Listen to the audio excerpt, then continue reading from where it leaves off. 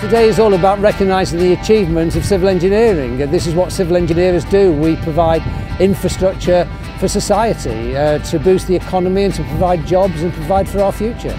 Ports principally underpin the economy. They provide trade. This is one of the major ports in Europe. We have to invest in this port to make sure it keeps pace with competition from Europe and that we can continue to supply goods and export goods to and from the UK. We're currently rebuilding part of the quay number 1, and this will allow larger ships to come in, bigger volumes of traffic to come in to the port and larger amounts of exports to be delivered from the port, and this will strengthen the economy of the region.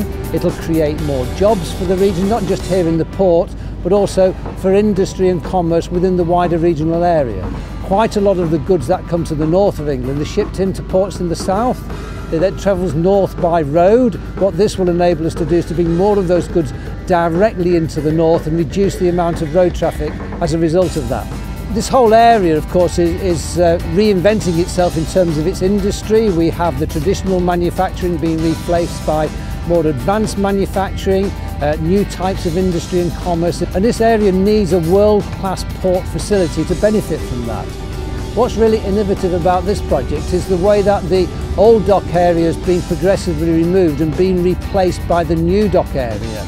This is needed because the new dock has to take heavier loading, it has to be more durable, and it has to last for the next 50 to 100 years. And doing that on a live port is actually quite difficult. Well, I think McLaughlin and Harvey are really first-rate contracting team. What we've seen here is a really clever scheduling of the work. We've seen real dedication and hard work to delivering the project on time and to budget. And from the client point of view, that's really, really important because you cannot afford to have a lot of downtime and delay when you're working on a large active port like this.